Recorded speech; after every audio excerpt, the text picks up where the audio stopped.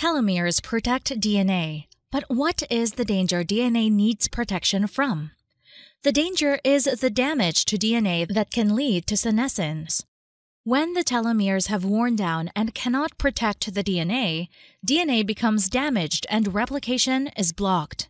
This means that the cells can no longer generate new copies of themselves, the tissue cannot repair itself, and the proper function of the tissue is lost. Therefore, the more rounds of replication the cells of the tissues can go through without damaging DNA, the longer the lifespan of the tissues. Telomeres allow for this longer lifespan of the tissues by protecting DNA, allowing for more replication. So, how do telomeres provide this protection to DNA?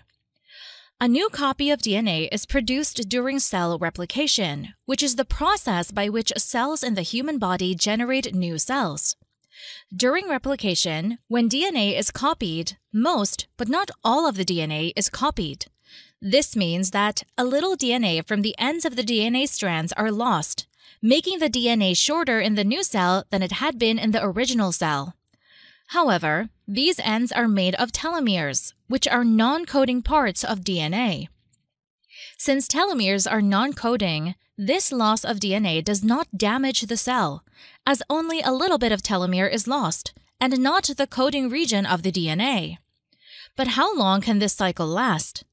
After the next round of replication, won't the telomeres get shorter, and then shorter after that with each subsequent round of DNA replication?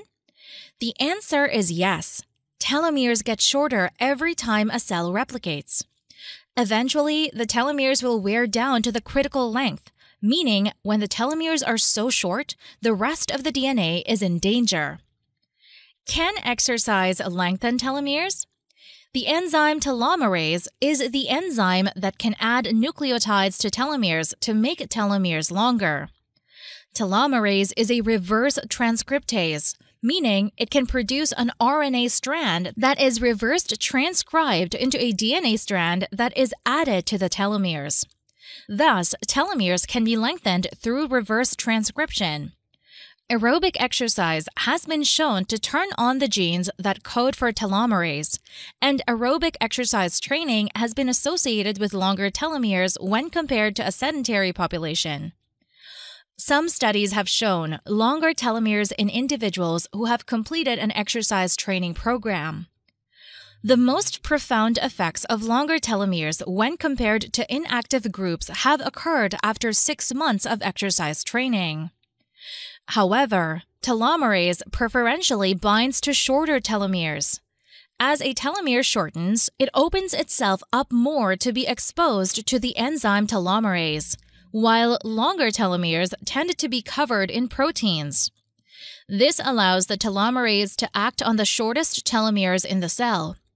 Since telomerase preferentially binds to shorter telomeres, signs of lengthening the longest telomeres may not be an effective measure of telomerase activity from exercise training.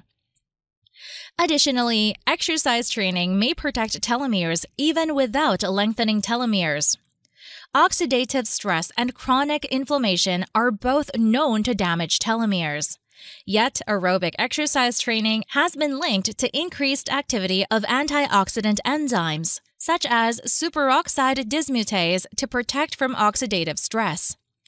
The powerful anti-inflammatory effect of aerobic exercise is one of the greatest health benefits of aerobic exercise. Thus, some of the protection exercise provides telomeres is not from lengthening telomeres, but rather from protecting telomeres from being shortened.